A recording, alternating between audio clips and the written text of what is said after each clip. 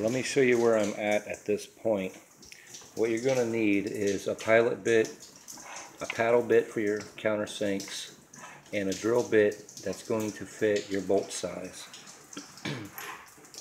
Now, the way we do that is you mark your holes where all your bolts are going to be. You run a small pilot bit through it to center the hole, and then you use your paddle bit to make this little recess.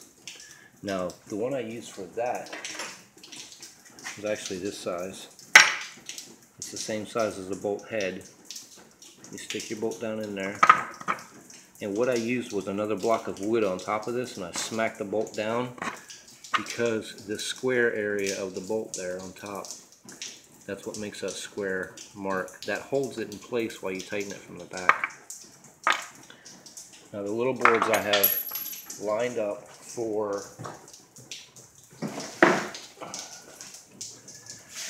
my bracket that's going to go on the bottom rails. That's going to bracket to the bottom rails to make this very stable for our son. Now the pilot holes here were done for, this bit was used for the washer that sits right in there, and the nut that goes on the back side of it.